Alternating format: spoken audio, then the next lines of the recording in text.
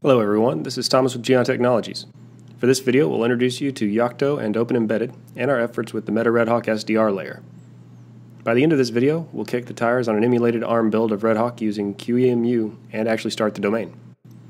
So first, what is it?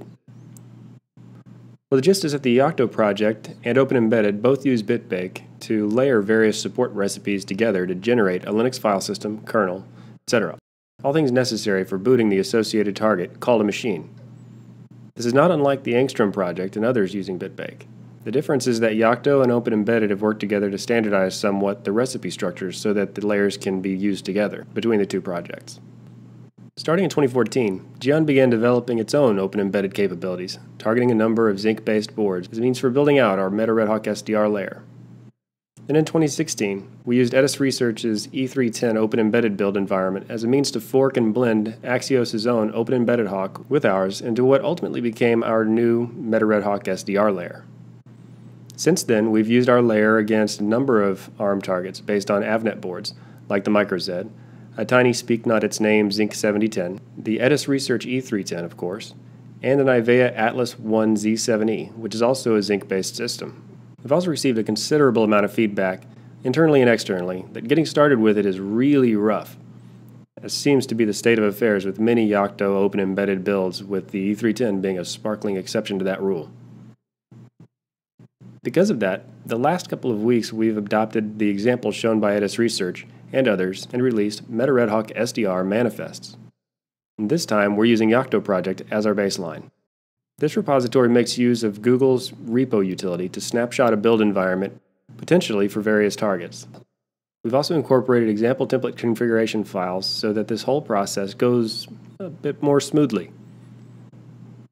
I'm reluctant to call it easy because anybody with experience in this area will tell you that any usage of easy is not Webster's definition. The process for setting up your environment really begins with getting into an operating system that can support BitBake. Our current release works with Krogoth, so you should be fine following the Yocto 2.1 guide for installing dependencies to support BitBake. I've used CentOS 7, various flavors of Mint, and Ubuntu 12, 14, and 16. Basically, not CentOS 6. I've heard rumors that it's possible to get going natively on CentOS 6.8, but in my experience, it was easiest to wrap it in a Docker image and then mount the build directory on the volume of the host OS, just for space. And consequently, that's a great way to set up your continuous integration, as we did for some of our targets recently. Once you have the dependencies installed, to get actually started, we'll make a directory where you'll do the build. I would recommend having at least 8 GB of RAM and a minimum of 20 GB of hard disk space available. While your target may only be 100 MB in size, all those build artifacts that get generated consume a huge amount of space. From there, the gist is, run repo init against a manifest file, which is written in XML. That details the set of source code repositories that should be collected for the build. When you run repo sync, it downloads all of those references and places them in locations specified in the manifest.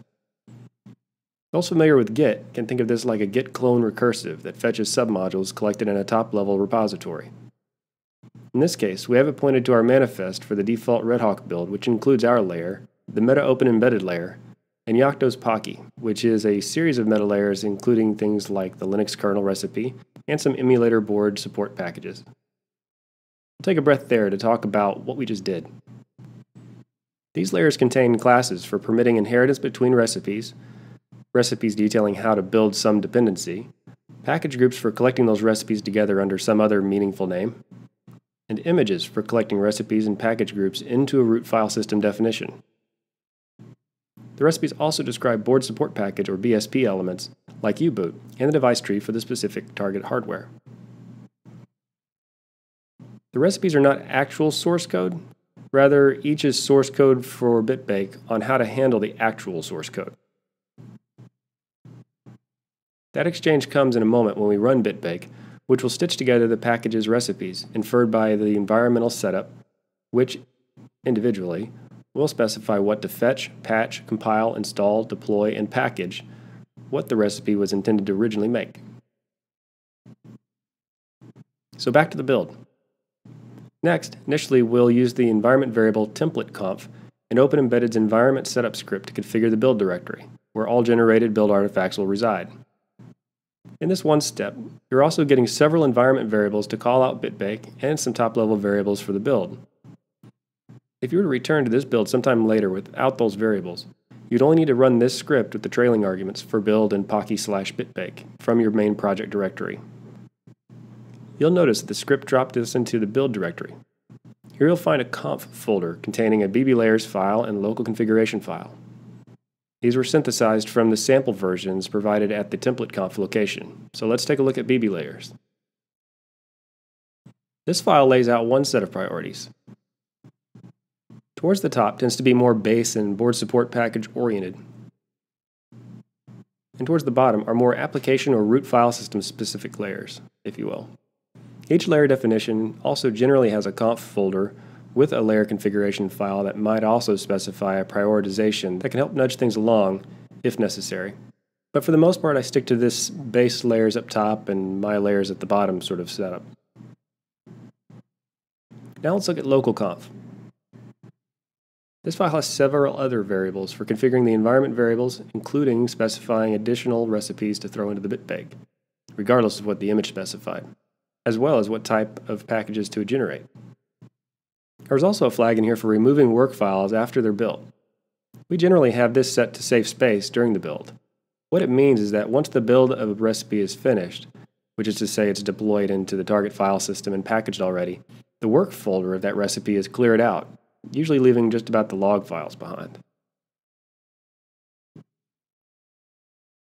We can specify explicitly the machine or the system target in the local conf file, but it's generally weak set in this file, and it's best just to leave it in your shell environment. So export machine set to QEMU ARM, all lowercase. This corresponds to a name in the Pocky layer's meta-conf machine directory, and ultimately calls out the type of processor to configure for the kernel and other things. Now, unit test your CPU fans by typing bitbake redhawk-base-image. The resulting build will come pre-configured with OmniOrb and Omni events set to start automatically, and is capable of running nodeBooter. By the power of television and a head nod to attention spans everywhere, we'll fast forward through the next 2 to 3 hours of this build. Now that we're finished, we can type run QEMU ARM. This will boot the target in the emulator. Note the IP address. Open a terminal and SSH to log into your target. It may take a few seconds for the emulated ARM target to boot, so if your request is rejected, keep trying. You'll eventually see a Linux prompt. Type nodeBooter-D to start the domain. If you have Redhawk installed on your host system, you could configure OmniOrb config to point at this emulated domain's IP, stop your own Omni services, then kick a device manager. You'd be able to join this domain. But let's face it, an emulator running a domain is probably not why you went to all this trouble. More likely your goal is to target an embedded platform where you'll install your special hardware drivers and your Redhawk device and perhaps more. But till next time. In part 2, we'll target a NavNet product, the MicroZ. While it's Webster's definition of easy for sure to update the environment, it's a Git clone followed by updating a line in bblayers. The post-bake contains a gotcha thanks to a mismatch of documentation, which we'll show you how to fix. So thank you for watching this video on using Geon's Meta-REDHAWK-SDR default manifest to stand up an emulated ARM target with Redhawk pre-installed using Yocto and OpenEmbedded. Again, my name is Thomas with Geon Technologies. Please don't hesitate to reach out for in-class training and support.